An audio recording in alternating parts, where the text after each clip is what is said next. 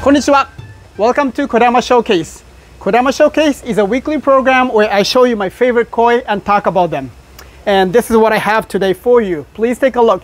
It's a very unique and beautiful koi. This koi is called Ginga. Actually, Beni Ginga. I found this koi at Ozumi Ikarashi Koi Farm in Japan. It's female and about 46 centimeters, which is about 18 inches. And 2 years old, born in 2020. So this is what we have today for you. Hi, this is Taro Kodama from Kodama Koi Farm. We are probably one of the largest importer and distributor of the quality Japanese koi. So if you're looking for a really nice quality koi from Japan, just let us know. We can find you a dream koi. My father started this business more than 50 years ago. So we have so many connections, relationship with the breeders. So if I cannot find them at my farm, I should be able to find them in Japan. Just email me, text me, contact me through Facebook. And if you like this video, please make sure you share this video with a friend. That would be awesome. Give me a lot of likes and leave me any comments. That would be very much appreciated. Okay, so now let's talk about this unique and beautiful koi. Like I said, today's unique beauty is called Beni Ginga.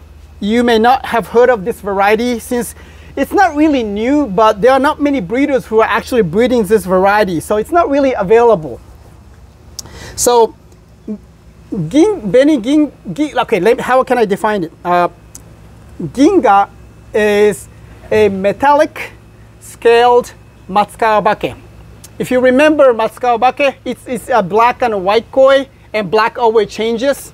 It's a scale koi, and when you convert that Matsukawabake to a scaleless koi, that's Kumon-ryu. And when you add the shine, when you convert it to the metallic version of Kumon-ryu, that's going to be Kikoku-ryu.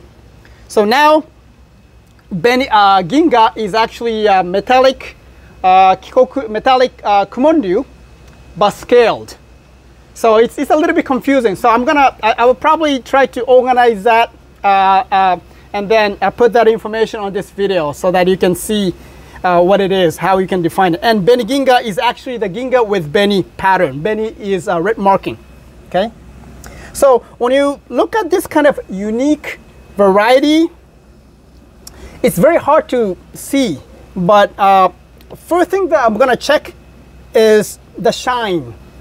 Being a metallic koi, no matter what the variety is, quality of the shine is #1 priority. No matter how good the pattern is, if the shine is poor, the koi doesn't have much value. So the shine, quality of the shine or strength of the shine is the first thing to check, okay? And then we will examine the uniqueness and pattern later on. So let's check the shine of this koi.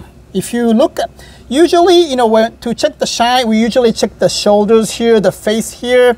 We also look at the pectoral fins. Pectoral fin is thin, so it's kind of easy place to check the quality of the shine. But anyways, when you look at this koi, you can see, look at the shine on the shoulders, look at the shine of the face.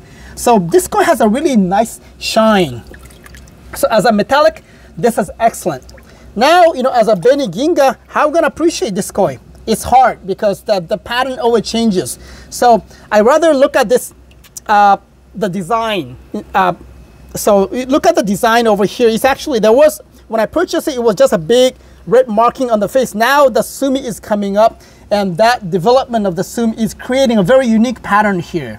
And then sumi patches coming up, sumi patches coming up. So it's actually, sumi has been placing more like a 3-step patterns on the body. And then quality of the sumi is pretty thick. It's deep here. So the quality of the sumi is good. The pattern is balanced, yet very unique. So that's why I call this unique beauty. So like usual, koi at the Kodama Showcase is always available for sale. So if you are interested, please contact me, and we can always talk about how we can put this koi in your pond. So, okay, so before we go again, please enjoy this unique beauty one more time. I really want you to see the shine of the face. quality of the sumi, nice design of the sumi over here. I think, more sumi may come out over here as well. And if possible, I'm going to place a picture of this koi when I purchase, so that you can see how much this koi has changed in such a short time from last October.